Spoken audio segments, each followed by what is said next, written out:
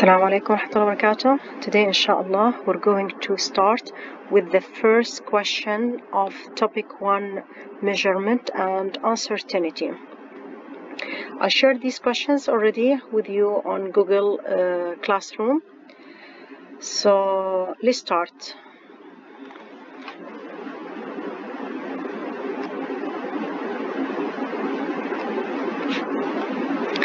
Before we do the first question, I would like to just revise with you really important information about how you can find the value of each square in x or y direction.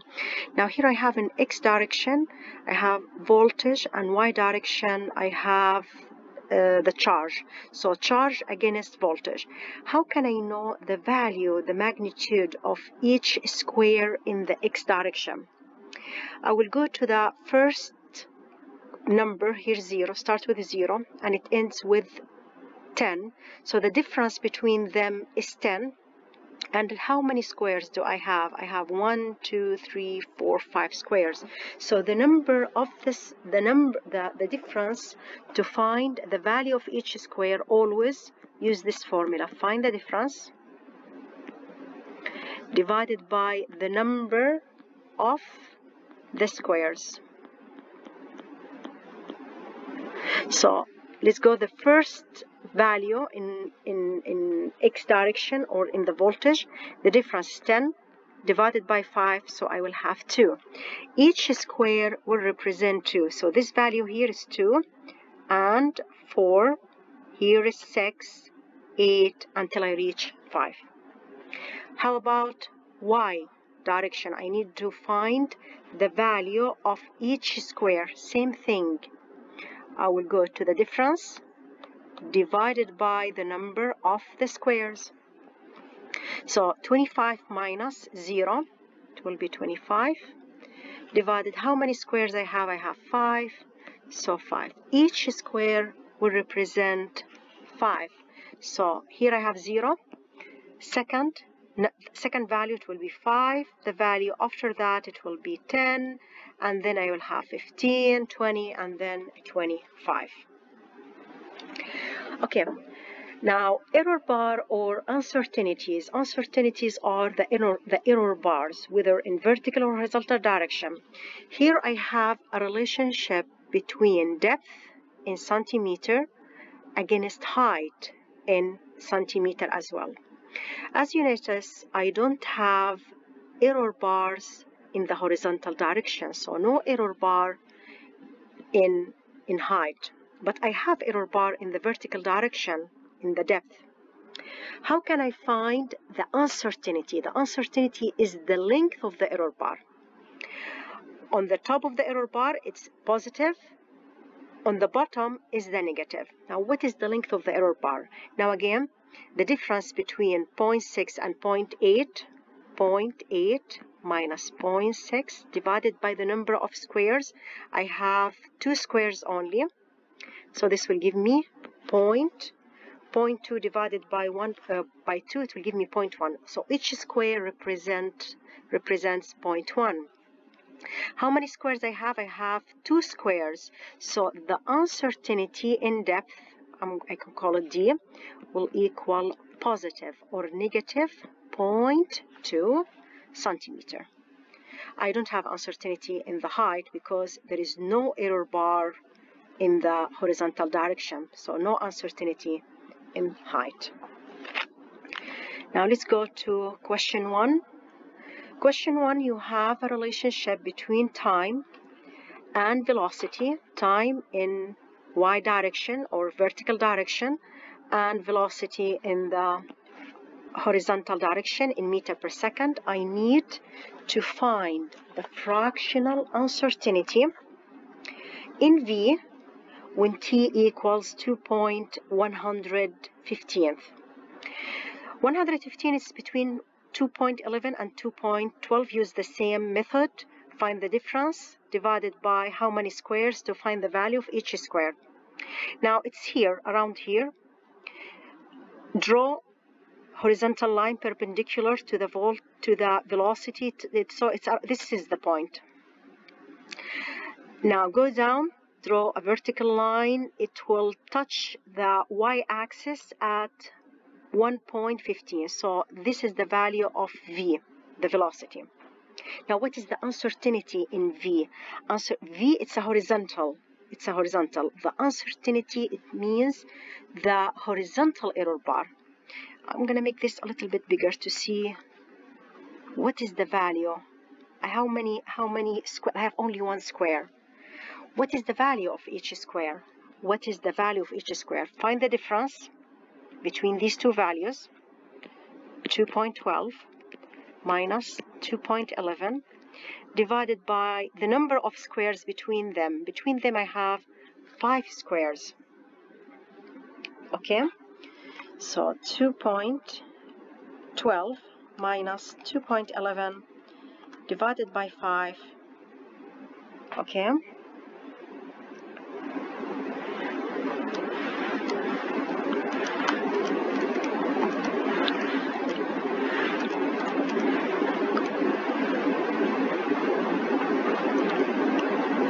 sorry, we need it in the horizontal, not in the vertical.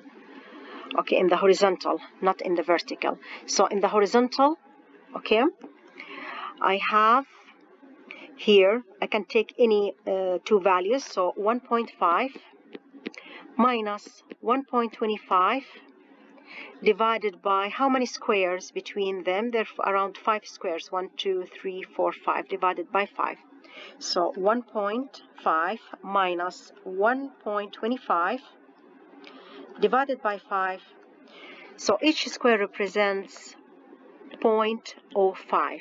And here I have only one square in the horizontal dimension. So delta V will be 0.05. Now we need to calculate the fractional uncertainty. Fractional uncertainty is the uncertainty divided by the original value. So it will be 0.05 divided by the original value, which is this value, 1.15. And this will give us the uncertainty. The number will be 0.05 divided by 1.15 is 0.04. 0.04. This is the fractional uncertainty. The fractional uncertainty in V. Now the other question, I have a relationship between time in second and velocity square in meter square per second square. The equation of this straight line, t equals a plus b times v square. A and b are constant, determine the value of b. Now this is equation of a straight line. I've got here a straight line. Equation of a straight line, y equals mx plus b. Y, it's the t-axis, y direction. X here is the velocity square. So b in this equation will represent the slope, and a will represent y-intercept. So basically I need to find the value of the slope or the gradient. The value of the slope or the gradient, rise over run. You take the first point and the last point. You see rise over run. So slope or the gradient, change in y divided by change in x, or rise over run, change in y divided by change in x. The value for y here, I have 2.154 minus the value for y here is 2.104. Okay, 104 divided by the value for x here. The first point is 0.5 and the last point is between 4 and 5, 4.5. So it will be 4.5 minus 0.5. This will give us the gradient, and we should get 0.125. I can round it to 0.013. How can we find the unit of the slope. We said it's rise over run, so the unit, it will be the unit for time, which is second. Let's do it here. I need to find the unit now, the unit for the slope. We said the slope is rise over run, delta y over delta x. So delta y is second, divided by delta x is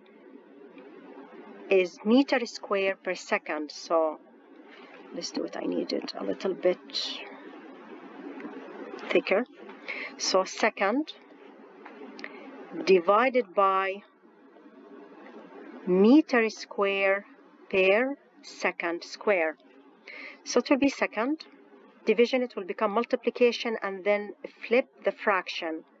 So second square over meter square. Second times second square, it will give me second cube divided by meter square.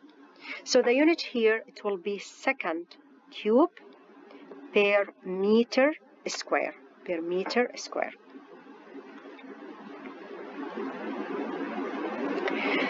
Last question.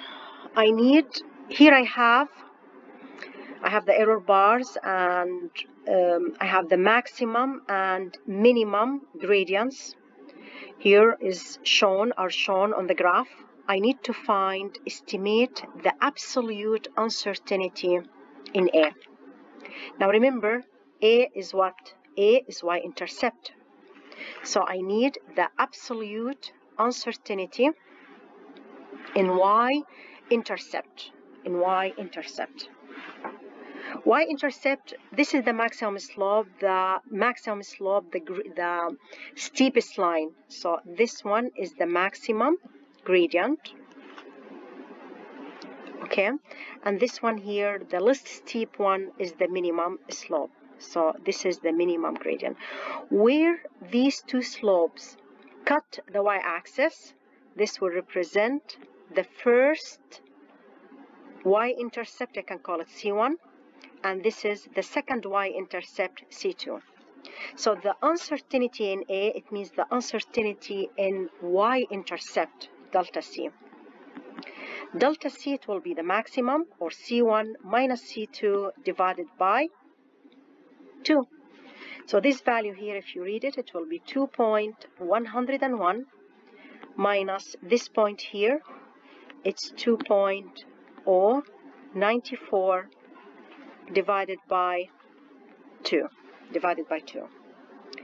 And if we calculate this value, we should get 3.5 times 10 to the power negative 3. And what will be the unit here?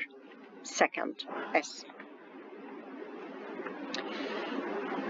Thank you. See you inshallah in the next video.